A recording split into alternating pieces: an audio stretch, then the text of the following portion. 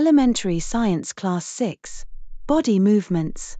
Maisie, have you ever thought about how animals move from place to place? Not really. Why is it important? Well, understanding animal movements can help us learn more about their behavior and how they interact with their environment. That makes sense. How do animals move differently from each other? Animals move in different ways such as walking, running, flying, jumping, creeping, crawling, slithering, and swimming.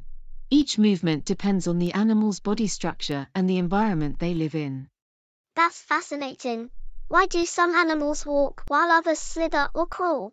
That's a great question. Some animals move the way they do to adapt to their environment, while others move that way to hunt or escape predators. For example, a snake slithers or crawls to avoid being seen by predators, while a fish swims to catch its prey.